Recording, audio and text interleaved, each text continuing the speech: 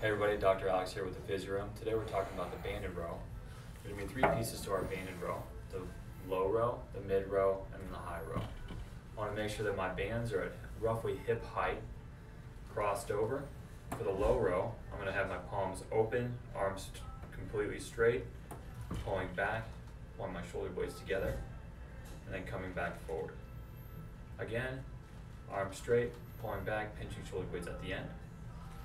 For the mid row, I want my arms about mid-chest. I'm going to be pulling back, again pinching my shoulder blades at the end, and then coming back forward.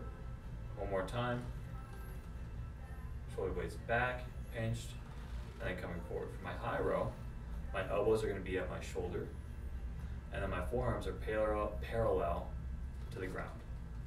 Pulling back, and then coming back forward, back, and forward. Making sure to not go too far, don't extend too far, so we'll get some pinching in the front.